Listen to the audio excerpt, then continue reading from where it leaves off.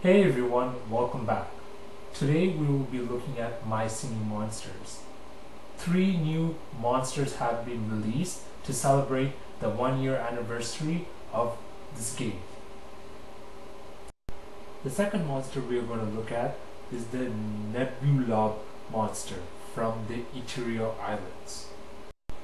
You can get the Ethereals from other islands like the Ghast, the Grumpire, or the Rebro, and then level them to level 15, then teleport them into the Ethereal Island. Doing this will turn your Ethereal into an egg, which you will then need to hatch and then collect a new currency called shards. You use the shards to buy the breeding structure, which you will use to be able to breed the Nebulob monster. And in order to get the Nebulob monster, you need to breed it with the Ghast monster and the Rebro monster in the Ethereal Island breeding structure.